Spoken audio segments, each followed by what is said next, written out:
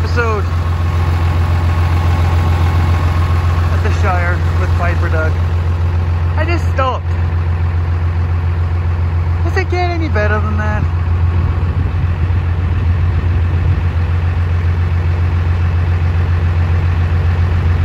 Yes, now granted, they're behaving right now. My cows are great. Calves, they're at the teenager stage. So yeah, they like to break the rules. But for the most part, they're good kids. Yeah. Gorgeous day. Overcast, high teens. Yes. I'm wearing a jacket. But man, it's a good day to get stuff done. I just thought, when you're a rancher, you look across the land and you see that. They're laid out on hilltops, just chewing the cud. Yeah. So yeah, I just got a couple of bales to feed and then back to poop spreading. And yes, those hobbit cows, they're the loudest ones in the yard. As soon as they can't see their babies, like, you know, if the baby's behind like a blade of grass or something, yeah, craziness.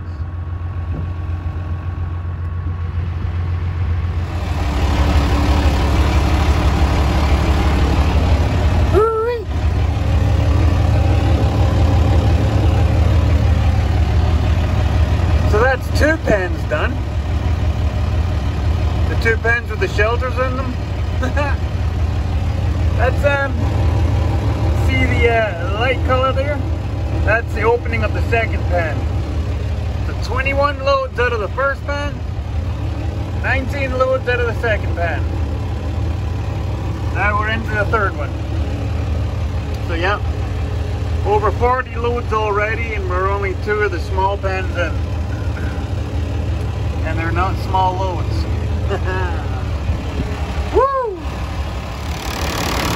Well, I fixed the air conditioning on her.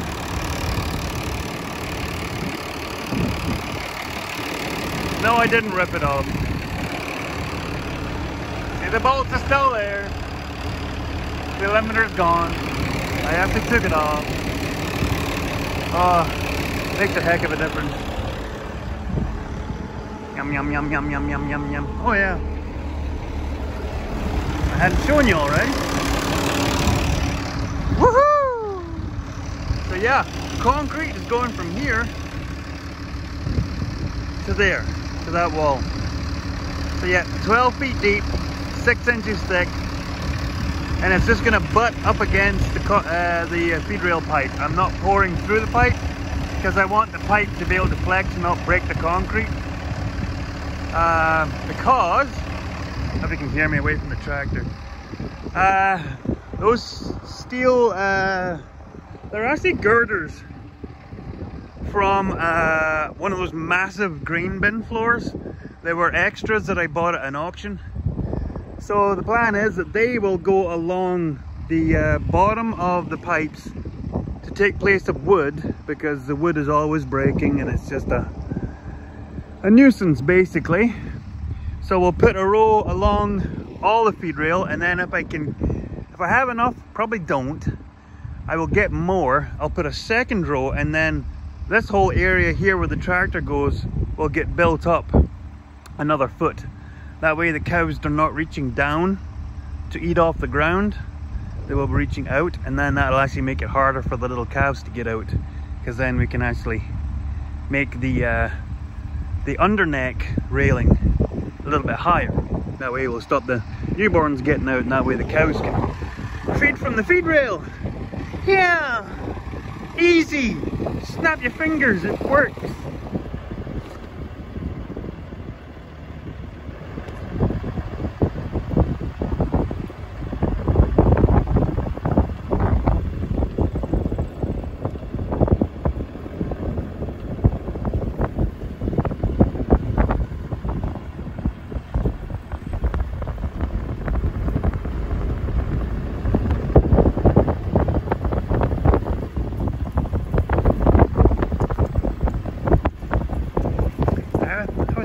wishful thinking, hoping that this would keep them going for a month, but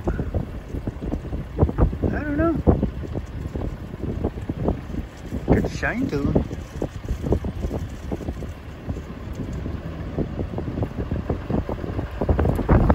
Mama stumps.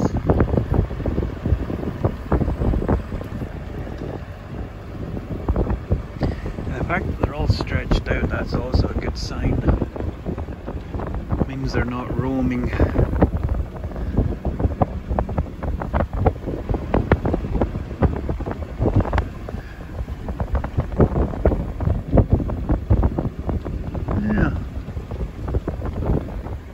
Starting to get the fall colors.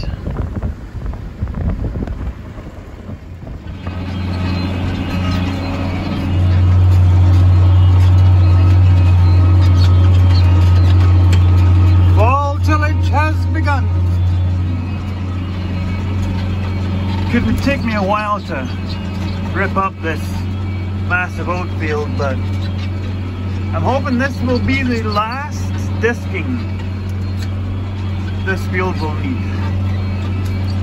Yeah, give it a disking, let it dry out, then we'll hit it with the cultivator, and then hopefully it'll just need a swift harrow in the spring and seed her down. Let her be done. Woohoo!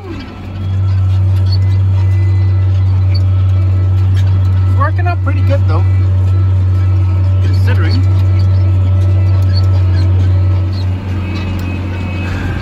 Still going.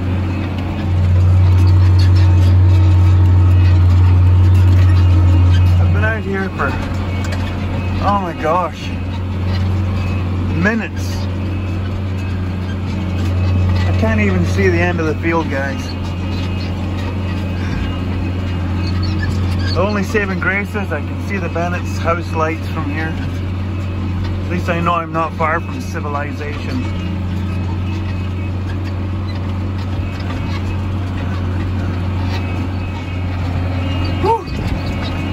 There we have our base. Headlands done. She was a long haul. Sure glad I topped up the diesel tank before I came over here. And there's lights in all directions. They're all jealous, you know. They're all jealous of this big outfit here. Okay. Head back to the ranch.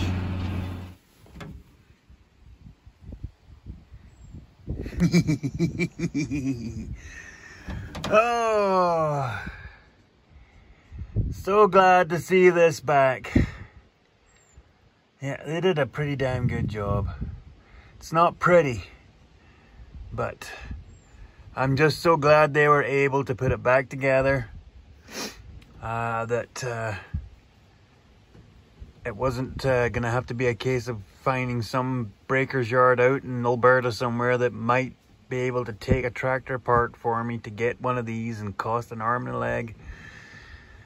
Oh, so yeah, they put it back together. They line boarded it close enough because it does have a bushing that goes in it.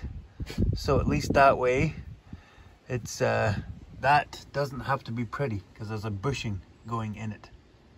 Right in there. Right in there. So yeah. So I'm gonna get her picked up, throw it in the workshop, and that'll be my nighttime projects from here on in, because what the heck was it? Well, geez, between me and Liam, it was 6 hours to put this back together just to get out of the field and in the workshop. And I think I've got 4.5 hours to take this off the tractor, putting together all the little half hours here and there. So I imagine it's probably going to be close to double that, putting it back together, the 4.5. So yeah, it's going to be fun. Just when you go. When you go there, bye. Yeah, no, it's not gonna work.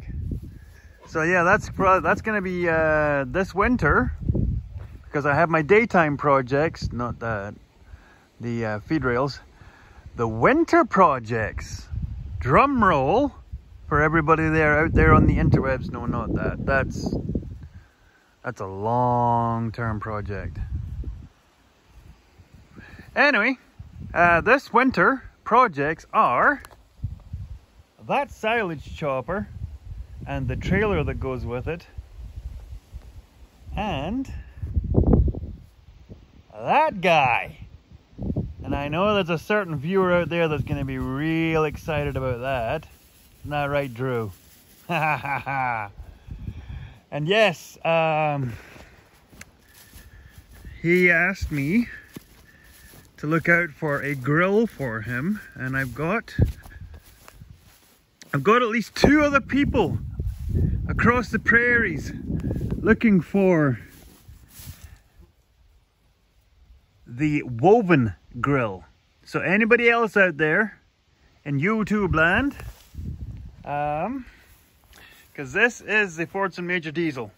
This is a runner. This actually does run, which is the reason why it's now going to be going into the workshop to get built up, restored, however you want to put it.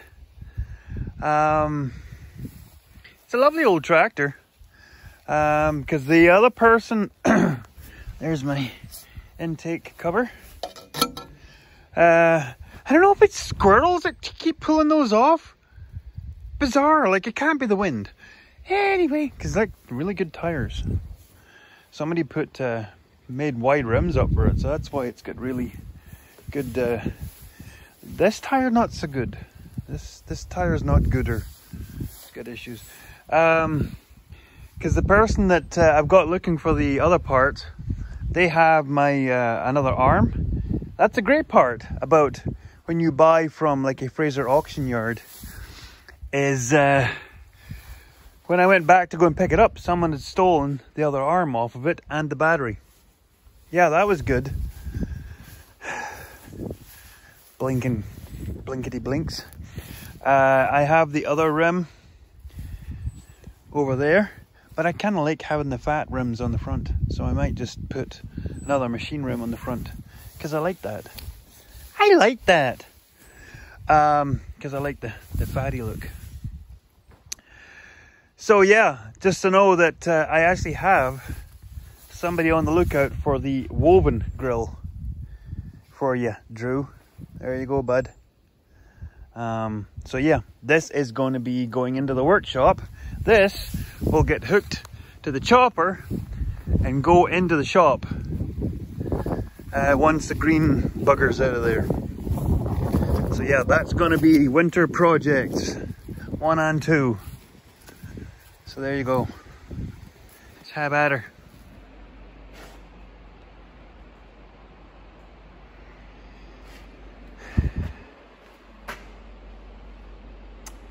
Yeah. So this is where an engine hoist would be really, really handy. Really.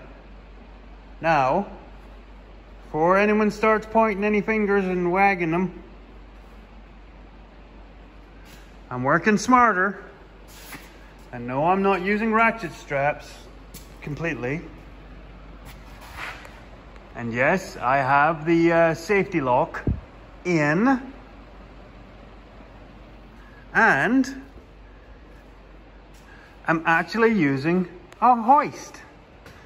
Now, fair enough, this hoist was probably made when my grandfather was born. And that's one of my things, because yes, I know Ed Gosling, hi Ed. I know Ed was talking about ancient equipment. And yes, there is a pillar drill in many stages of being restored in this hellhole of a workshop that is mine. And so yeah, one more second.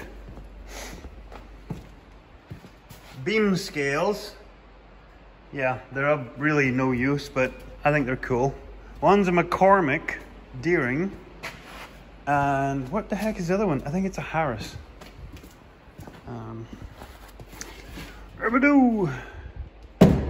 course, that's the McCormick Deering one. And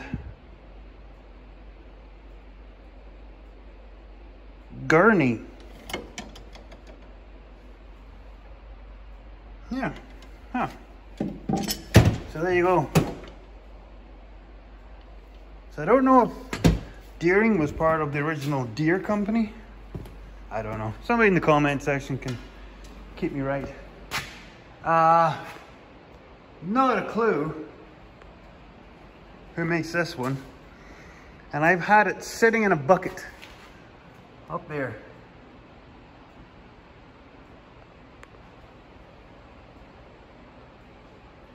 You can read that. Well, now you can pause it. Union something or other, I don't know. There you go. Pause it and then you can figure it out. So yeah, nothing like old school. So I'm gonna up to height and then I'm gonna roll this forward, get it even closer, and then start turning the swivels. And then at one point I should be able to hook this into the axle as it's going into the tractor. Oh my gosh. Woo! Let's give it a shot. So, little side note here. We are walking the last of the stragglers up through the ravine. We're moving them back north for a little while. A little change of scenery. So yeah, we have had three summer calves born. Because we take the ones that we're kind of suspecting they're still carrying, or they're just favorites, so we hold them, let them go back out with the herd. And this is one of them. This is Bud, the cow. Her nickname is Butters. Butters. This is her wee baby girl, and if you'll notice, she's missing a tail, and it's fairly obvious she was born with one. But she's got massive trauma, which would have happened just after she was born because there's a lot of healing. But as I'm following them, trying to get this crew to follow me up, when she takes a pee, there's a lot of scarring around her vagina, around her urethra. So whatever attacked her, and you can see the marks, there's a lot of scar, like deep tissue. Hey Ghosty. There's a lot of deep tissue scars. Calf's not hurting though, like it's healthy. And Butters is a really, really good cow, very quiet. And the fact that this is a summer calf and I can walk this close to it is amazing.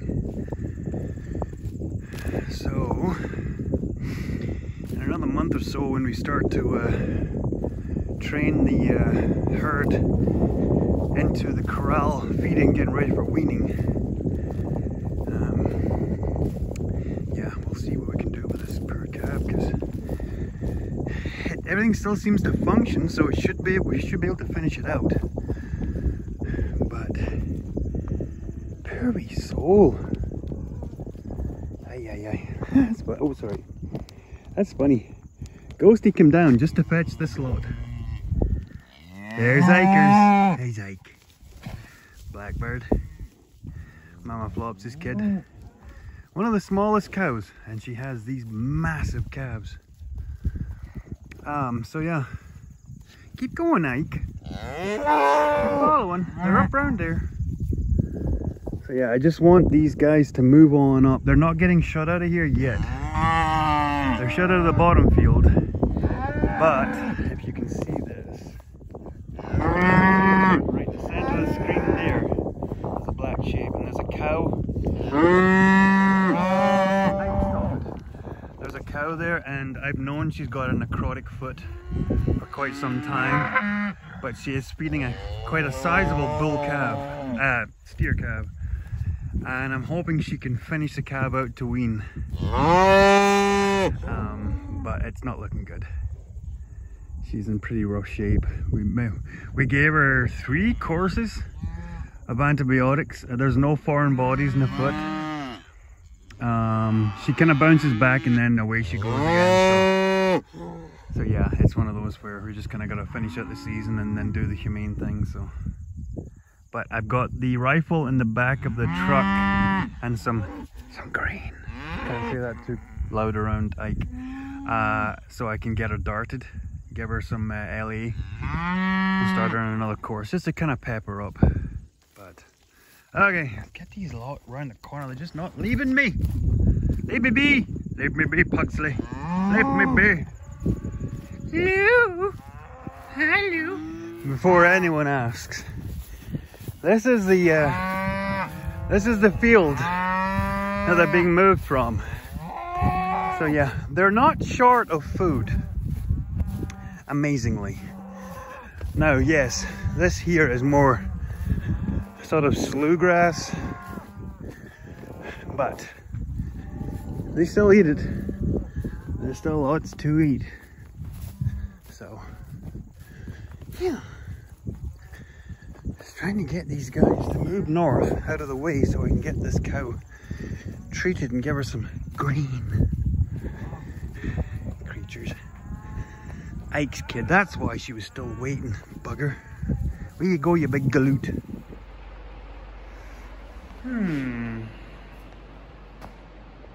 Ta-da! Oh. I tell you, it doesn't look like much. But getting that little bugger there, well yeah, it does weigh over 300 pounds. Probably closer to 400, really. Getting that in there, right in there, was not fun. I will insert a picture.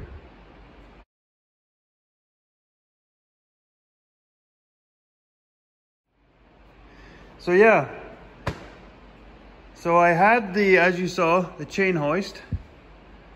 So we managed to have it dangled out through here.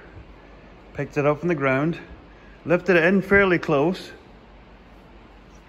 So then the next thing was we had to get the axle lined up because it has to mount to the axle as you mount the belly frame, whatever you call it, the nose cone, to the tractor and sliding into the loader frame.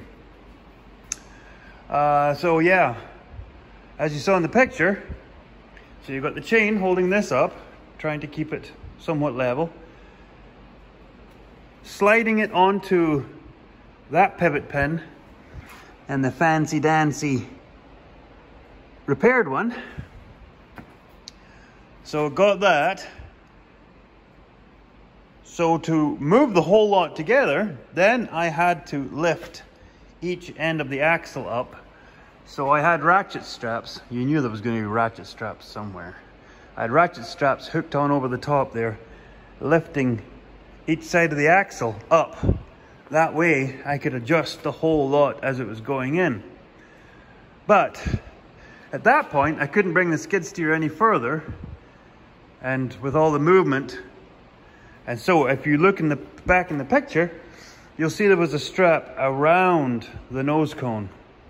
So yeah, that was sucking the whole lot in. So, and the other part, I don't know if I ever showed this, that apart from the 8 bolts on either side, there's actually a dowel on the front of the casting of the engine that this has a hole in slot to. So yeah. So yeah, there is a 15-16 bolt here, and there's another one down there, and then there's a big honking bolt on either side there with washers and shims, because that whole lot has to be adjusted properly. To which I found actually whoever had been in here before had the shims done wrong. They had all the shims on one side. And when I lifted the chains up and down with these bolts tightened up, I found out that the gap on both of them were relatively the same. So yeah, I just moved one of the shims over. Now, guaranteed, granted, I mean, the shims are like the thickness of a human hair, so it's not a huge deal. So, those are those 3 bolts. Then there's these two big honking bolts that go right through all the plates. So I'm not entirely sure if this plate stays here all the time. Somebody in the comment section might be able to tell me if these plates are with the tractor. This plate on either side is with the tractor all the time. Because as you can see, this plate is part of the loader frame. So yeah, you got two bolts that run through the whole lot, all three of these pieces. And then there's three, what do they call those, captive bolts? Because they don't come out the other side. There's these three bolts here. So that's what holds either side on. So she's done. It's torqued up to, oh my gosh, I might poop. Torque setting. No, I will get the torque setting from the guys up at Shoal Lake before I'm done, but that will be after we start setting it up and down. Put the wheels back on when everything's all popped back together, and then we'll set her down, we'll pick her back up, set her down, pick her back up, and then we'll retorque your nuts. And same with that and this guy, because I still have to put the cotter pin in that. So, where do we stand now? Well, I could put the wheels back on, but I'm not gonna, because I need to be in here working. Yes, I have noticed the boots are pretty gooned. But baby steps, guys, baby steps.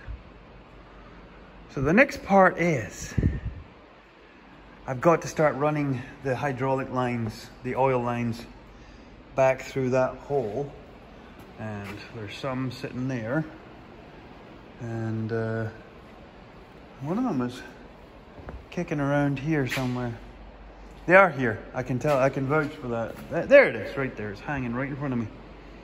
So yeah, I'm going to put that stuff back under and then work my way back up. So I still have a run to Shoal Lake to do, because as per my, was recommended by somebody to replace the belts before I go too much further. Even though I did find out this hub that goes in here, you can actually get this over far enough to replace the belts. But like they said, you're in this far, you might as well do them new. The belts are actually pretty good, but I don't know how old they are, henceforth and therewith. Do her now. So yeah, once that's done, the next thing will be to slap the pump back in and then start all that stuff together. And then we'll be getting ready to put tank and the nose plate back in. There's the other pipe there. So yeah. Oh, what's the other thing? Oh crap, yeah. As you'll notice, this is damp. Now I washed all of these, so I'm not entirely sure if this is a thing or not. So I've got to pressure test this oil cooler. That's why I've got this. So I'm taking it up to the rain barrel up at the house, and I'm gonna fire some air into it. Because I don't know whether in the process of it coming down, clattering and banging, something cracked that, because she's leaking. So best get her done now. If insurance covers it, great. If not, it needs to be fixed anyway. So yeah, like I said, she's been around a while, this tractor, but it was bought as a backup tractor, and I need it to be a backup tractor because that orange tractor is going to be leaving fairly soon, in the next month. So all I need is this tractor. I need it back running, and I need it to run well for however long that orange tractor is going to be away. Because as you can tell, this tractor has issues. I'm leaning to believe that that 7,000 hours on the clock is not factual. Not even remotely close. It's had a paint job at some point. Because as you can see, the fenders have been wrangled on. And he told me that this had happened. Somebody had caught the door and broke the hinge. And that door does not close and open smoothly. So yeah, but it was affordable and it did the job till it didn't. So thank you for watching the video. Whew. Poop spreading is firing along. Yeah, it's dark outside. The south side of the farm is completely spread, cleaned out, done. I'm now into the north side. I'll be changing fields for the foreseeable future, spreading, going down the road because I'm saving what's left out in that paddock out there. You guys saw there's a gap because there's a pile out in the field. So there's no point in having a pile out in the field and hauling it somewhere else. So it's gonna get spread out there. So there you go, yeah. Getting to the end of the month, getting close to when concrete prep needs to be getting done. Figured out I need 150 sticks of rebar. That's fun. So yeah, I hope you all come back next week. And hope you all have a good week. Hope this thing is a lot further along the next time you see it.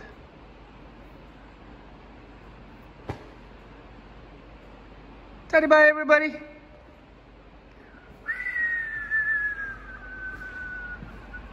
Sketchy.